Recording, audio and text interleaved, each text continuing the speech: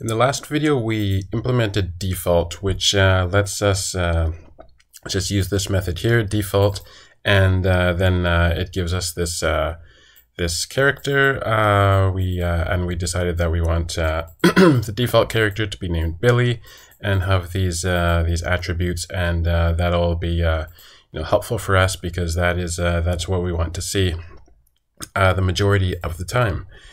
And so now we're going to actually do something more interesting than, well, I guess default is interesting enough, but it's the syntax is pretty easy. But now we're going to bring in something called the builder pattern, and this is also not too hard, but it's pretty interesting to see how it works. And so let's see, where are we?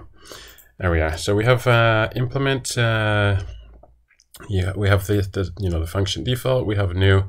So we are creating some characters, and now we would like to have the character say like character default, and then start with that, and then maybe like change the height to 180.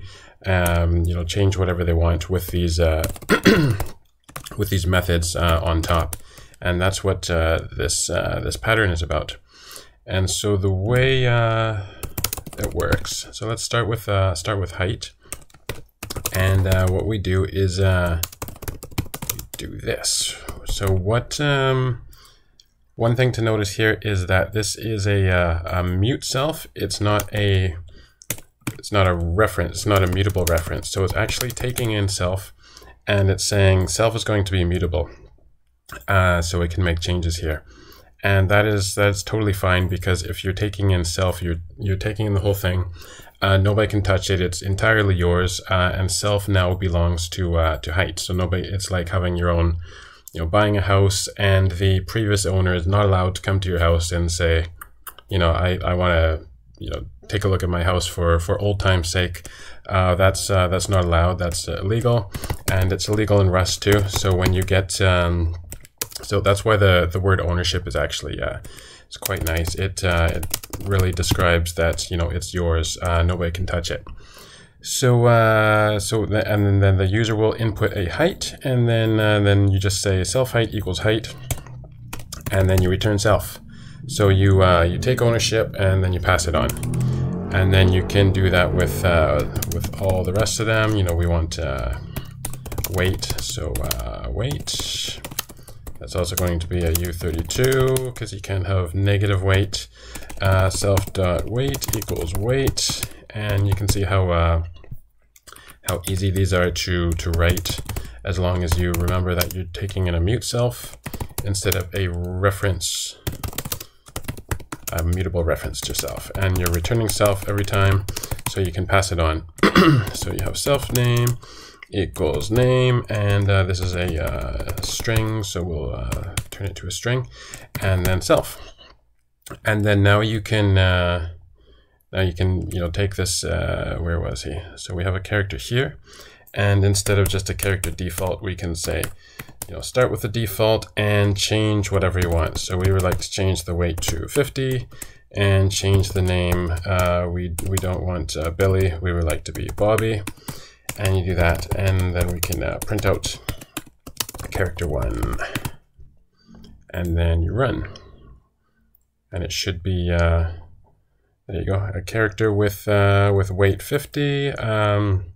Name is Bobby instead. So we have successfully done that. And then after that, the next thing to think about is this builder pattern is good for giving like end users some control, but not too much control. And one problem here is that default it produces a nice a character that is probably a nice fit for some world we're making, whereas new is it can be anything, and also these builder patterns can be anything. So right now the user can say, okay, I want their weight to be this. Also, U32 only goes up to, well, I don't know the exact number, but I think this should be an overflow. So there you go. There's some weird things going on here. negatives. The name could be a really bad word, and we're not checking for that.